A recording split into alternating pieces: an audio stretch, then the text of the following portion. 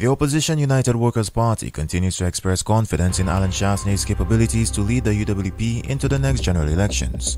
According to opposition member Mary Isaac, the current political leader can bring about positive change for the island. Anybody else in Saint Lucia that could rise to the level that I see Allen Michael Chastanet rose to during our reign, during his tenure.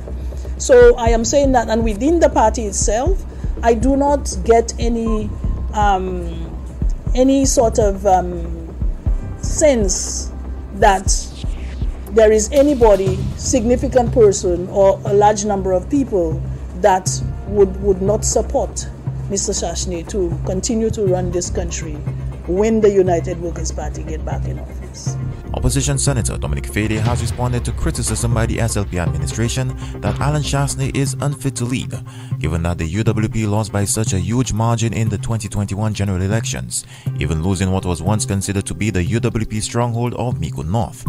Fede says recent public outcry about the SLP leadership places favor in the hands of an Allen Chastanet-led administration. More and more what we're finding on the ground is that people have already had an opportunity to compare the 5-year tenure of Mr. Chastanet. And in one short year, I think that they have dismissed the Saint Lucia Labour Party administration, being able to make the comparison. And they've seen that what Mr. Chastanet was actually offering this country as leadership is far superior to what Philip J. Pierre or anyone in the Saint Lucia Labour Party can actually bring to the table. Up to now, we don't have a plan.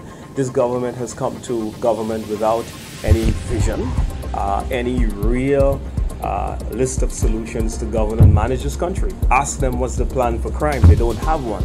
Ask them what's the plan to deal with the economy, they don't have one. By now, we're supposed to be knowing, all of us as stakeholders, members of the press, you're supposed to be clear to see, well, these are the fiscal targets, these are the targets socially for us to take the country forward. So the people of Saint Lucia have already had the opportunity, and I'm very encouraged that when I go around, there's a lot of regret. According to the UWP officials, the party continues to undergo restructuring following its defeat at the last general election and ahead of its national convention.